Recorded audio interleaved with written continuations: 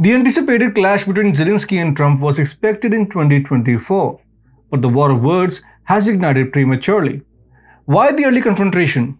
The answer remains elusive as tensions escalate with dramatic intensity. Namaste and welcome to TFI Global, the foreign affairs and geopolitical analysis arm of the TFI Media Group. I'm your host, Piyush. Let's begin. The relationship between Ukrainian President Volodymyr Zelensky and former US President Donald Trump was far from a harmonious waltz. Zelensky's rise to power brought hope for stronger Ukrainian-US ties, but it wasn't long before a discordant note sounded, tarnishing their rapport. One key episode that played a major role in their strained relationship was Trump's decision to temporarily withhold military aid to Ukraine. In 2019, nearly $400 million in assistance was suspended, triggering an impeachment inquiry that cast a shadow over their dealings. This happened to coincide with the infamous phone call between Trump and Zelensky that would become a focal point of controversy.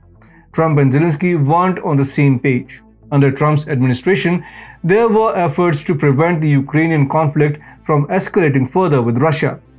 This is worth noting that during his tenure, a significant meeting took place involving Merkel, Macron, Putin, and Zelensky. However, Trump eventually left office in January 2021. Enter Joe Biden, whose actions have been seen by some as pushing Ukraine to the brink of war. On February 24, 2022, the war officially began, quickly becoming one of the most troublesome conflicts since World War II.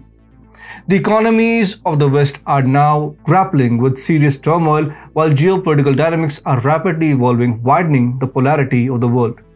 And now we fast forward to the present. Trump finds himself back in the limelight, running for re-election.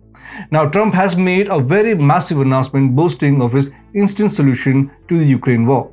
According to Trump, if he was still in power, he could bring an end to the conflict within 24 hours. It is an audacious claim akin to waving a magic wand to dispel the storm clouds of war. However, Zelensky isn't buying into this theatrical performance. In a recent interview, he took a direct jab at Trump's grandiose assertions. Zelensky stressed, why didn't he do that earlier? He was president when the war was going on here, he explained. I think he couldn't do that. I think there are no people today in the world who could just have a word with Putin and end the war.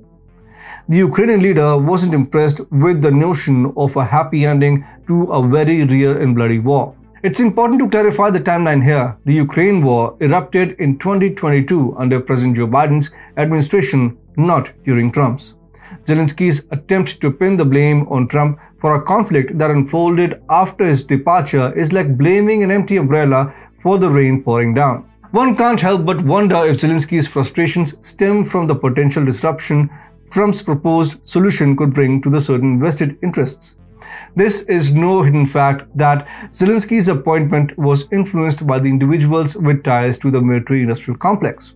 Trump's promises to challenge the status quo of these very invested deep state politicians might not sit well with those who profit from the perpetual war machine.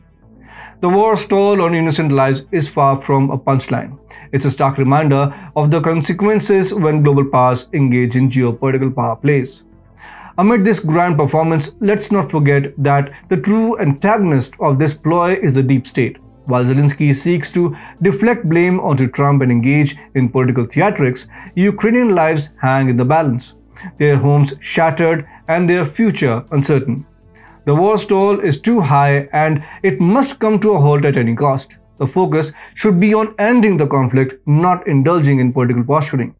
The war of words is not a good tactic, Zelensky. You better realize what exactly you have driven your nation into.